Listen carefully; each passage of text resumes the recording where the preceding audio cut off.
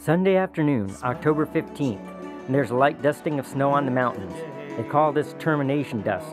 I helped Jimmy and Christine pack up from the bead show, then I head for Grams. He's the top sound tech up here, the man behind the curtain. We were both at the fair, but we didn't have time to talk and relax there. Now we do, and he invites one of the other sound guys over, and we look at the videos I shot and talk about the gear I got and get out the photo album of the trip with Further, or why Brian wasn't in Alaska last summer. I visit Tony, too. He used to be a sound guy, but quit doing the events. Fact is, the techs end up being treated as peons while the boss gets the credit, so he went back to his own trip. 26 years ago, I came up with an idea. Full pumping action of the forward and the backward motion. Thus, full wave air impedance coupling was born. Monday, I'm on the road to Girdwood, south of Anchorage on Turnagain Arm.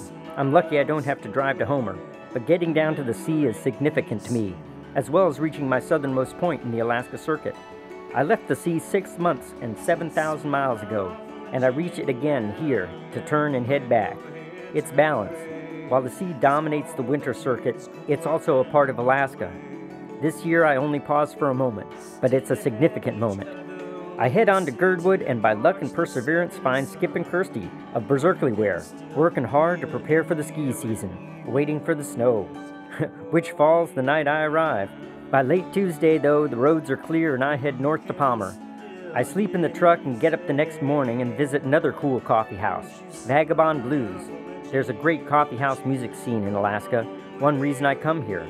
Alaskans appreciate music and support venues, so you can play places like this all over, places that are for listening to music, not just for drinking. But I'm here to play the Pioneers of Alaska home. The folks there don't got much to do, so I answer the call and come and sing them some tunes. And then I'm on to visit Kathy, pastor at Trinity Lutheran. I wrote 2 songs here, Smile for Me, Jenny. Oh, smile for me, Jenny, now, white hair instead of gray. And Shall Always Be Beautiful to Me. I was playing at the Palmer State Fair. See, Alaska has 4 state fairs. And Kathy asked if I'd play a service at the church. I said sure. I stayed here the week between the fair and the service, playing the piano and singing with the soprano I did the service with. That lovely and lost soprano.